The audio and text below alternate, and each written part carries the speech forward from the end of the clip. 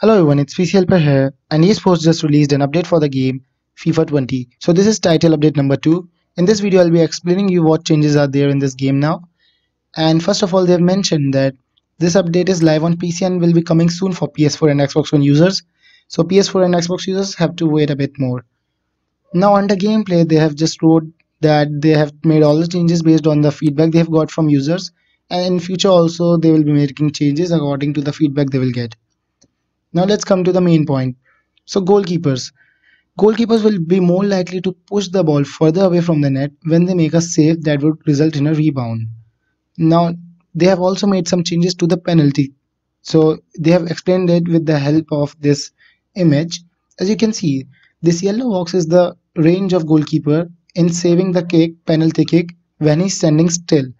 Now they have increased this range, as you can see here, this red line. After this red line, they have extended it on the left side and also on the right side. Now while the keeper is standing still during the penalty, his range is extended, that is he will be more likely to save the kick. Now let's come to the next point, that is dribbling.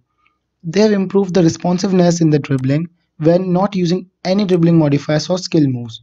For the players that have an average rating of 80 or higher between the attribute of dribbling, agility and balance. So these changes are only for the users who have an average rating of 80 or higher for these three attributes, that is dribbling, agility and balance. And in the second point, they have just explained the effectiveness of the improvement will scale based on the average rating, with the least improvement being felt at 80 and the most at 99. And here also they have explained that this will only affect the players who have an average rating of 80 or higher for these three attributes. Now contain and secondary contain. So they have explained it with the help of a video. So I will be providing you this link in the description of this video, so you can watch that video here. So low driven shots. They have made some changes to the low driven shots. As you can see, low driven shots were being impacted by more error than other types of shots when being taken in easy shooting situations, such as when there is a low defensive pressure. So they have made changes. This can be easily explained with the help of this image, as you can see. So before the update, when you were taking low driven shots, only these blue lines were on targets if you were taking 100 shots.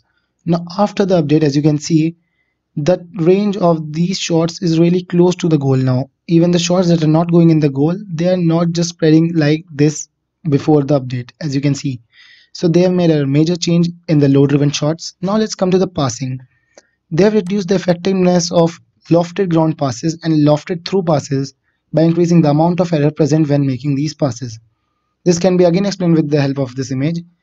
Before, as you can see, all these blue lines were going towards the receiver. As you can see, it is a really precise pass. Lofted pass were really precise. But now after the update, you can see they are spreading a lot more, and the chances of error is a lot more in lofted passes. And same for the lofted through balls. As you can see here, before the update it was something like this, and now it's spreading a lot. Now gameplay Volta football. So they have made a single change in the Volta football gameplay, that is long distance shots taken from the shooter side of the pitch will now be impacted by more error. As you can see in this image, before the update, long driven shots were not that off target. As you can see, blue lines are a lot more as compared to after the update. As you can see, all the black lines and blue lines, how much they are spreading and how much off target are long range shots. Now last point is FIFA Ultimate Team. So it is a big article on FIFA Ultimate Team. So you have to read it all to have a better insight of what is happening in FIFA Ultimate Team after this update. So I'll be providing this link in the description of this video. So just read all the points and you will understand what's the changes. So that's it for this video. If you found this video helpful, please hit the like button below. Thank you for watching this video and don't forget to subscribe for more.